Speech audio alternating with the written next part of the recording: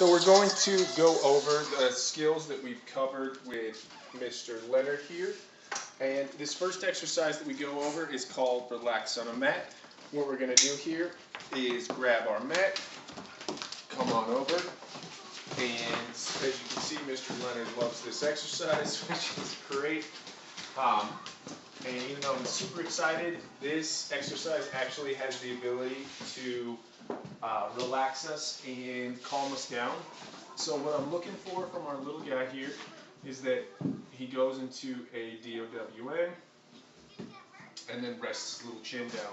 So the reason that I spell things out like this, as opposed to saying the words, because it's a command-free exercise. I'm never going to tell him what to do. I want him to work through this 100% on his own, which is actually what makes it an impactful exercise. It's basically the difference between driving a car yourself or watching someone drive a car. You learn more if you've got to work through it on your own and you don't get any additional coaching. So his body language is going to be sending a signal to his brain that whatever's going on around him is A-OK. So this is a desensitization and counter-conditioning exercise that you can utilize moving forward. So a multitude of instances that it's great. When he gets super excited at 7 in the evening, folks will use it for puppies. People use it for plane rides, dog-friendly hotels. And initially we started using this for fearful dogs and aggressive dogs, and then realized that every dog should just have this tool in their toolbox, which is basically emotional regulation. So can't say enough about this exercise and how important it is. It will give him the ability to work through all his big emotions, and now you've got a tool in your toolbox if moving forward he gets overly excited or anxious. So I mean, I've used it for cars, bicycles, kids, anything that gets your pup nervous or overly excited. So let's go over our name game exercises. Leonard, take a treat, drag it up towards my face as soon as he makes eye contact to give him a click. Then I'm not going to drag a treat. He has to do it on his own accord. Leonard, he's got to make eye contact. Leonard. You'll notice there it took him like, 3 seconds to look up at me. That's fine. I'm only going to say the commands one time and give him an opportunity to think it through. And that'll cultivate a stronger learning response from him. So when you're training with him, stick with that. One time, give him a chance to think it through. Just like if you were to ask a kid the same math problem repetitively, it just becomes really difficult to say, what's 4 plus 4, 4 plus 4, 4 plus 4? Like, I'm overloaded, I can't handle this, I can't give you the right answer. Same thing with dogs, just give them a chance to think it through. So I'm going to take a treat, toss it on the ground for our last exercise. Leonard. And he's got to be able to focus in on me even though he is interested in that treat on the ground. Leonard. Very good. So I'd like to parlay this into some good recall. Leonard, come. Starts coming when called. You can click when a dog gets all the way up to you. Or Leonard, come. Or as soon as he looks at you, depending on what you're getting. Sometimes dogs won't come all the way up, at which point then I'll click when they get all the way up to me. I would say, Leonard, come. Wait till he gets all the way up. Or if they get distracted and don't hone in on you, let's say if we're just playing with dogs over here, this is too much fun. Leonard, come. Then I would get him as soon as he checks in with me. So let's keep on working through. Leonard, sit. Good job, bud. Leonard, down. Very good.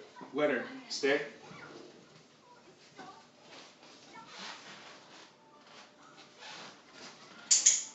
Good job. So with his down, the clickable moment is when his elbows hit the floor. With his stay, I'm simply taking a couple steps back from him, and then I'm returning to him.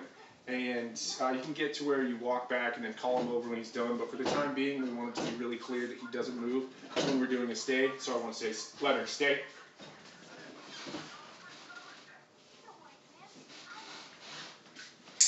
And return to him so that he never moves after I tell him stay. Very good, sir. Next, let's go over your leave it exercise. We got some delicious treats here. I'm just going to put it in front of his face. Leave it. Very good. You notice that real great retraction. He's a little bit under the camera here. Let's get back here. Leave it. So he really pulls back, makes it very clear that he's done going after the treats. Next is our space exercise. So I want to stop Mr. Leonard from jumping on me. Leonard, space. Good job, bud. Leonard. Leonard. Space. So you'll notice what I'm looking for is about a 2-foot bubble around myself. Leonard, space. I like to use this as a preventative measure and stop him from jumping up on me before he has a chance. I like to try some reps from the front, side, and behind. So let's try one from the side. Leonard, space. And you can also feel free to get him a little wound up, run around a little bit, get excited. Leonard, space. Good ball. Very good. So him purely being stationary and giving you that 2-foot bubble is exactly what we're looking for. One thing to take mention of is that he likes to use jumping up as an attention-getting mechanism. So anytime that I notice him just kind of hanging out, usually he'll do it more often behind me. If I see him hanging out down here and he's just chilling, give me a down or a sit, I like to love him up and really reinforce that and let him know that he's doing the right thing. Because you want to give him attention when he's hanging out doing the right thing, because he's going to definitely get your attention when he jumps up on you. So you want to encourage that good behavior. Leonard, touch. So this is our targeting exercise. We get Mr. Leonard to go wherever we want him to go simply by putting our hand down, touch, and telling him touch. And this is the beginning of agility training.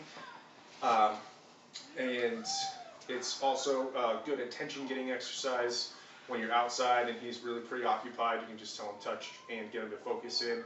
Use it when I'm out walking dogs and it's super busy. It's just a simple thing to get their attention, get them positioned exactly where you want them to be. So that is perfect. Mr. Leonard is really crushing it, and we're just going to tune out here and then get him leashed up and go over his loose leash walking. Good job, sir.